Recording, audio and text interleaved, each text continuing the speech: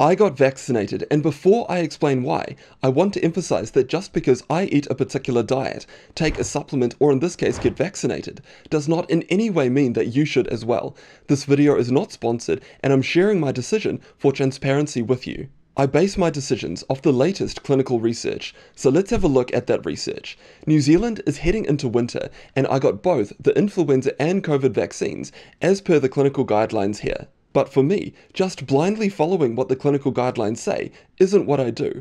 Instead, I look at the research and make sure that the research matches what the clinical guidelines say and make sure that we're not missing anything. Starting with the influenza vaccine then, is it safe?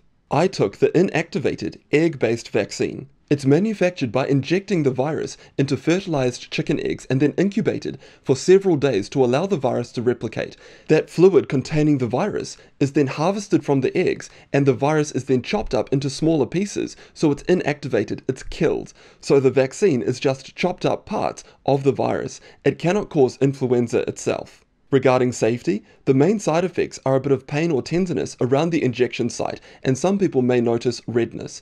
Other people may also get side effects such as headaches, muscle aches, and fatigue.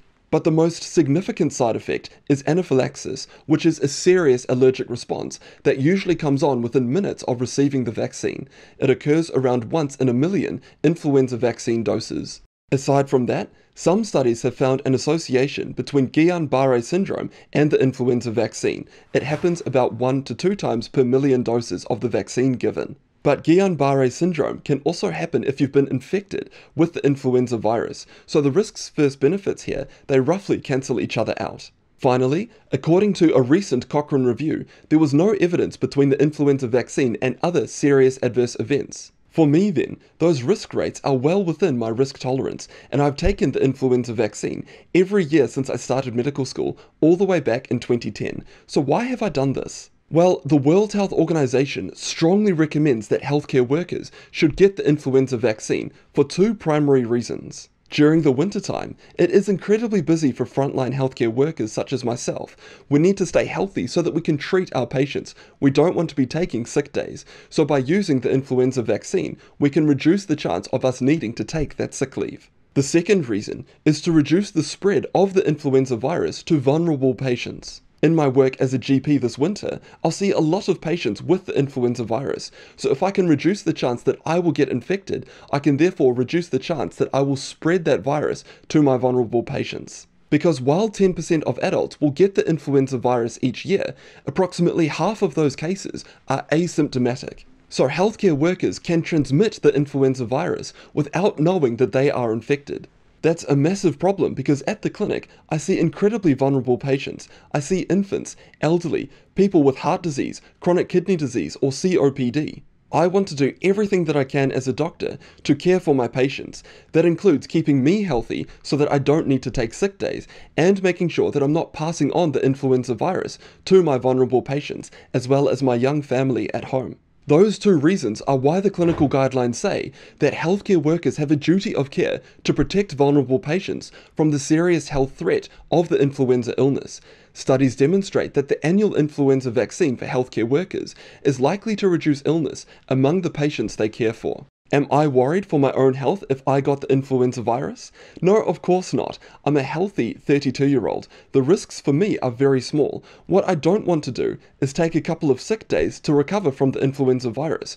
Those are days when I could be treating patients, and I don't want to unknowingly spread the influenza virus to my vulnerable patients. For example, among those over the age of 65, the flu kills around 31 people per 100,000 each year. But it may cause other significant problems, such as permanent lung scarring, damage to the kidney, and muscle wasting during recovery. If an older adult needs to rest in bed, they lose about 10% of their muscle mass over the course of 7 days. Obviously, I don't want that for my patients. So how effective is the influenza vaccine? Well, the effectiveness varies from year to year with the different strains, but from a Cochrane review, the influenza vaccine reduces the risk of infection by about 59%. And just to emphasize, the 2 primary reasons why I got the influenza vaccine is to reduce the chance that I would need to take sick leave and reduce the chance that I would get infected and therefore pass on the virus to vulnerable patients. I'm also very comfortable with the risk profile. So what about for you? Well, as always, make sure to discuss with your own doctor. The CDC recommends that everyone over the age of 6 months should get the influenza vaccine every season, with rare exceptions, but you need to make your own decision. I'm not here to try and convince you either way. I'm simply making this video for transparency so that you can understand why I've taken the influenza vaccine. Which brings us on to the next question. Why did I get the Omicron booster at the same time as the influenza vaccine? Well, my reasons to get the Omicron booster are broadly the same as why I got the influenza vaccine. I want to help protect my patients. I don't want to get unwell and need to take a couple of sick days, days that I could be helping my patients, and I don't want to unknowingly spread COVID to my vulnerable patients. So is this booster effective? Well, from a study in the United States, this particular booster reduces the chances of getting COVID by about 50%, up to 4 months of getting the booster. So how was that study done? These scientists tested patients in the emergency department, and what they could see is that the COVID booster seemed to reduce the chance of patients having COVID by about 51% during the first 7 to 59 days. That protection dropped to 39% during the 60 to 119 day period after the booster was given. So there is a benefit to my patients by me getting vaccinated. I'm less likely to get the COVID virus, therefore less likely to take sick days and less likely to unknowingly spread the COVID virus to them. What about safety?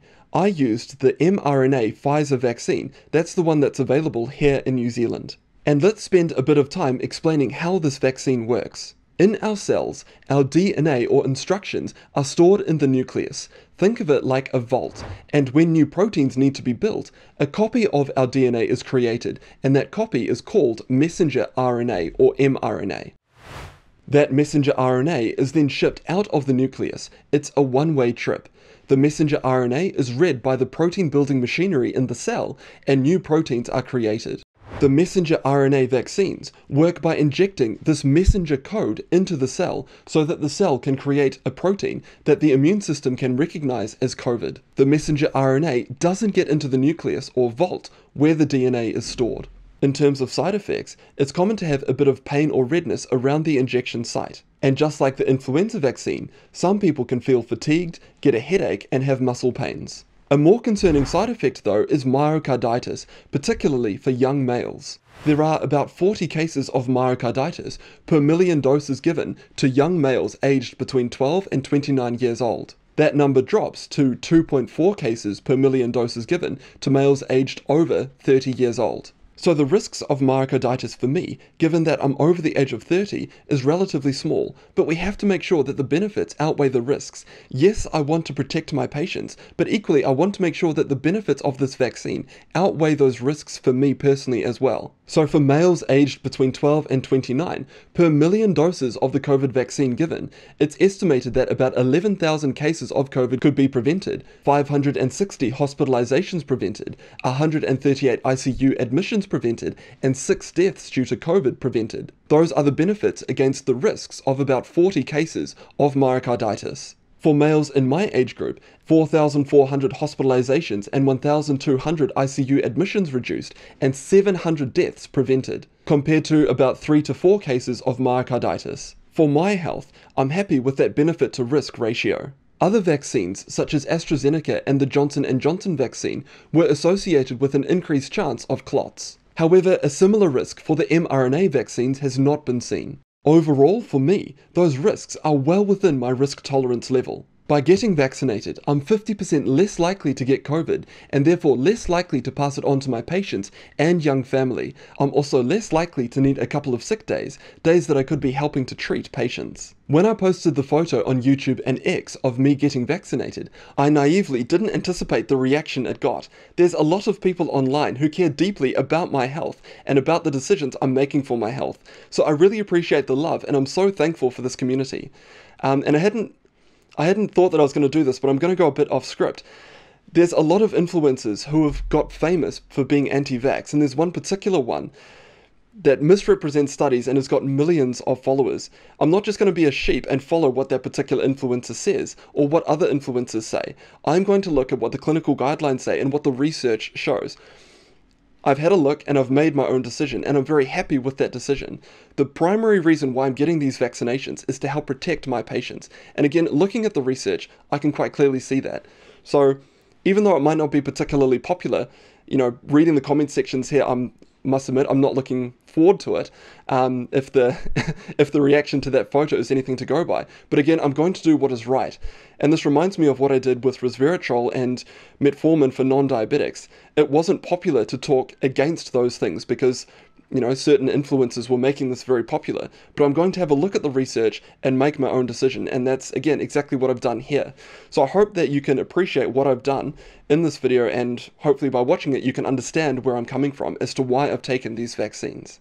And to emphasize again, just because I do a particular health strategy, in this case get vaccinated, does not in any way mean that you should as well. Make sure to discuss with your own doctor. But if you want to check out something that I am worried about, check out this next video here about microplastics.